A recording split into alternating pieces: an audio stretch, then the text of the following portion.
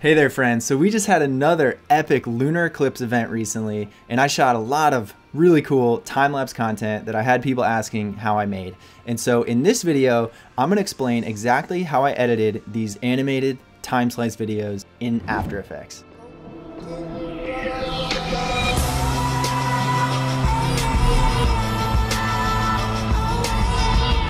Man, these lunar eclipse events are just one of my favorite things to shoot. They're so fascinating. In fact, 4 years ago, in January of 2018, we had another blood moon that I shot pretty extensively and made some of my favorite images from. And one of these actually ended up being one of the more successful pieces throughout my career. I already made an entire video explaining that story and how I made that image in Photoshop, so go check it out after this one. But in this video, I'm gonna teach you how to bring it into After Effects and make an animated time slice video.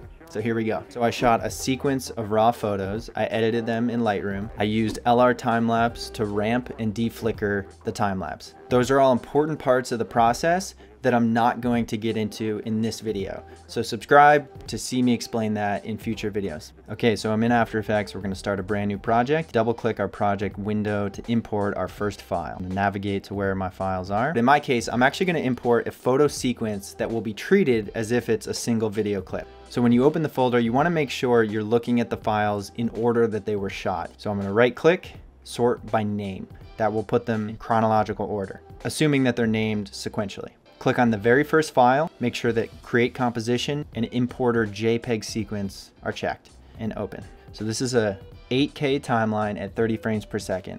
Now you might think that we should work on a smaller document size, but hold up, because we'll get there. We're gonna shrink this down to fit on social media standard sizes eventually, but that's one of the last steps in the process. For me, it's very important to start at the full resolution that you have available to you, because nowadays we have so many different places this video might end up. I might want it at a 16:9 4K, and then I might want to flip it vertically for an Instagram reel at a 9:16. You always want to do the majority of your edits with the largest composition possible, and then at the end of the process, you can crop it down to different sizes.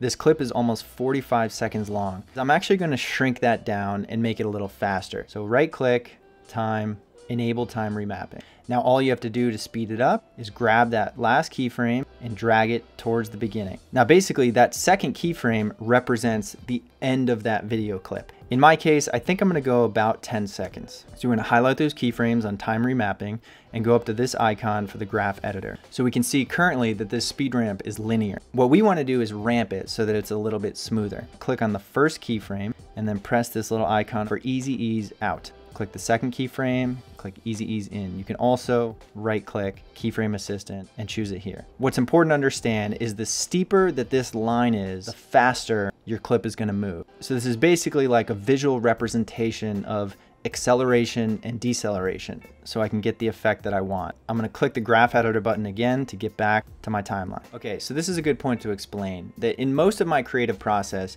I don't know exactly what the final result is going to be while I'm working on it. I have a general idea of what I'm going for and what is possible, but in reality, what people don't see is that it takes a lot of experimentation. So that final video that you saw was actually a result of me just kind of playing around with different ideas in After Effects. And I think that's when some of the most interesting results occur.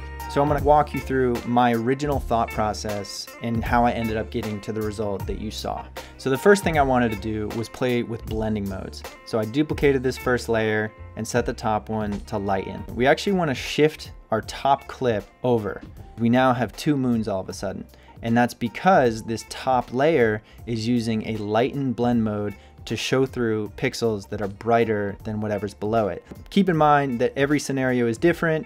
If it wasn't nighttime, this might not work the same, but in this case, it worked well. So we can already see that there's some interesting potential here. But what I did initially, just out of curiosity, is I kept duplicating the layer with Command D and shifting it just a little bit forward, just to kind of see what would happen. So as simple and easy as that, we already have a really interesting result. I wanted to take it a few steps further, so I'm actually going to delete all these layers. I started experimenting with the slices. I started with my top layer. If you click the rectangle tool or Q on the keyboard, and then you just drag that anywhere you want in the frame. What that does is it creates a mask on that layer. It is only showing that layer where you drew that rectangle. And if we hide the eyeball of the lower layer, you can see and understand what's happening. That's great, but the moon actually passes through that mask because we want to track the moon with that mask. You drop down your mask options. On the mask path, you click this little stopwatch. What the stopwatch does is initiate keyframing. I want to change this value over time. Now what I'll do is drag all the way to the beginning of the video and make sure you're on your selection tool, which is V. Simple as this, just drag your mask to match up with the moon. And now you'll see going from keyframe 1 to keyframe 2, it's actually animating. Now it almost tracks the moon, but it's not quite perfect. So what you do now is you start to split the difference. So I'll go somewhere in the middle of those two keyframes, move the mask, and you can see it adds a new keyframe automatically, and adjust it until your moon is properly tracked with that mask. I will also do it on the back end. It shouldn't take long, but once you add a few keyframes, your moon should be perfectly tracked with that mask. Then you have a clip that you can drag around. Duplicate, drag, duplicate. Now we can see some interesting things happening. As we shift these clips around, their timing is a little bit different, which causes this really cool kind of rainbow effect. Now, the other thing we notice here is the layers on top are actually covering the moon below it. What we do to combat that is we highlight all of our layers at the same time and press blending mode, lighten. And just like that, those moons are able to show through while also showing those time slices that we created. So this was my workflow as I was experimenting, and as you can see, this is already a pretty cool result. However, there's a few things I think we can do. So first of all, I don't like that this left side has a slice of nighttime. Once again, we're gonna back up to the beginning. I'm gonna delete all those, duplicate the background layer. Now we're gonna add a mask again, but this time I'm gonna drag from the outside of the frame. And just like before, we wanna animate that mask so that it follows along at the same pace as the moon. Mask path, click the stopwatch. I'll go to the very end this time. Now you wanna be careful not to drag the box beyond the edge. I'm gonna click just these right points and drag those out to the edge. Now, another thing to note is that you can change a few parameters of your mask for different creative results. You might want to add a little bit of feathering so that it kind of fades from one layer to the next. And here's what that would look like. Now, obviously you'd want to be careful that you're not feathering so far where it starts to impact the moon. In my case, I'm actually going to keep it at 0 because I kind of like the effect of having those nice hard definitive slices. Now, same as before, we have to go through and add a few keyframes so that it accurately tracks along with the moon. Once again, I'm going to set this to lighten blending mode and then start to shift it around. Do that a few times. At this point, you can decide how many moons you want, continue duplicating these layers. You can duplicate all of them at once. Infinite moon glitch. So really, the creative possibilities are endless here. And this is where you can add your own personal taste and style and really get carried away and experiment. The other thing is you can decide how far spaced apart you want the moons to be. In my case, I think I had like 8 or 9 moons. So right off the bat, there's one thing I know I want to fix. On the left side, you can see a flicker happening because every time a new layer appears, we're jumping back to the beginning of the clip where it's a little brighter. The result of that is this flickering that happens on the left side. So there's a few ways to tackle that. It's fairly simple. I'm actually going to just highlight all of my layers, drag the playhead to the beginning of the timeline, and press Option left bracket. So if we select a clip and press the U key, we can see our keyframes that were added to that clip. That's an important shortcut to know. What's happening is each clip doesn't really start until that keyframe in time remapping.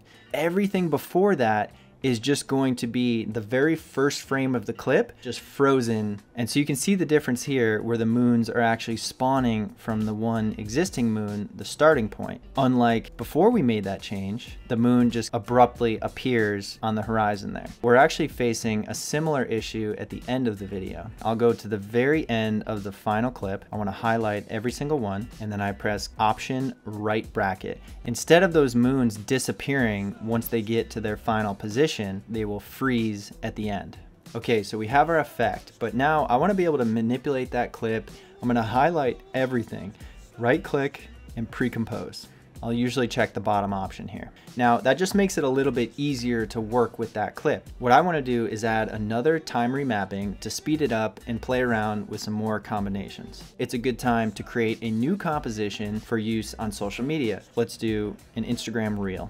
So width is going to be 1080 and height going to be 1920. Always make sure that your frame rate matches your source file. We can go back to our original, and I'm actually going to duplicate these files and put them right in here. So when you first drop it in, that clip is going to be way too large for your composition. I would press S for scale and then Shift P for position. So now you have these two attributes pulled up. We can start to downscale it, drag it into place, frame it in a way that we like. In my case, I always like to add a little more motion. I tend to find that makes things a little more dynamic. So what I'm actually gonna do is animate the scale and position of this clip. I'll typically easy ease both the beginning and the end keyframes. Okay, so final step is totally not necessary, but it's a personal preference of mine. I like to have all my videos infinitely loop, if possible. I'm gonna trim this clip. I'm gonna duplicate it, right click, time reverse layer. Now drag that so that the ends match up. Zoom in here to see a little better. Now since this new clip is reversed, it should start at the same place that the previous clip ends. So basically we've got this little ping pong effect. Don't forget about audio. Now's your chance to add some cool music or sound effects. So here's what the final version looked like on my timeline. And at the very end, it will match the very beginning. Okay, I think that's it. It wasn't so bad, right?